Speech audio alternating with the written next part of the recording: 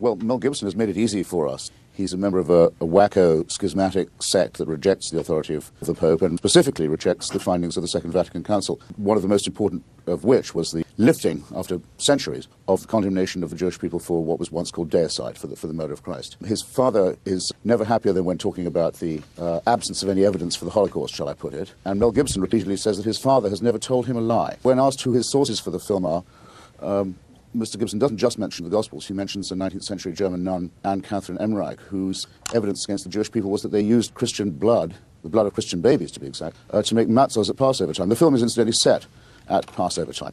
I think most people will be proof against the nastiness and stupidity of this film because I think it's boring and it's sadistic and it's lurid in equal measure. But I think it is quite definitely fascistic in intention and fascistic in its aesthetic. And I hope that no one watching this spends their own money to go and see the film.